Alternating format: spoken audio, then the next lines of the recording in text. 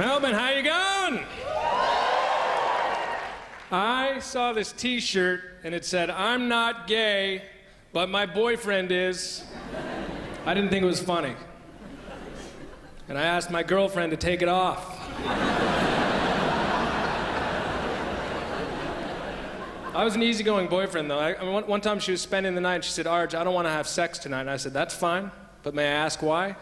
"Well, if you really want to know, Arj, it's that time of the month." I was like, "Look, I totally understand. I pay rent too." It's a stressful... She's like, "No, you idiot. I'm on my cycle." I was like, "That's cool. You can leave it here. I'll give you a lift home." So I'm single now. But I hate shopping. I had to buy a watch. You would think that would be easy, but they won't shut up about how far underwater they can go. This watch, 50,000 meters. Well, actually, I'm a land-dwelling mammal. 5,000 meters. I'm not a diver. 500 meters. I was like, "Look, I don't want to be rude, but if I'm ever more than 3 meters beneath the surface of the water's surface, I'm frickin' drowning." I don't care if my digital watch works anymore at that point. Because quite frankly, I'm not that demanding of a consumer. You know, I'm not like, "Oh, wonderful, I'm drowning. I wonder what time it is." Could anything else go wrong today?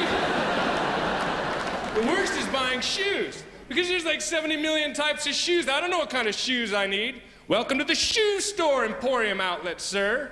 What are you looking for? Are you looking for walking shoes? Well, I'd like to have that option. Can you imagine having a pair of shoes you could only walk in? That could be limiting in certain situations. "Everybody get out of here, there's a swarm of bees coming." "Oh, great!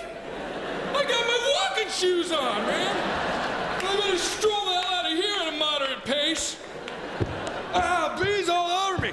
I can't go any faster. They're walking shoes and I'm flooring it." Thank you. Please welcome my favorite threesome, the Kransky Sisters.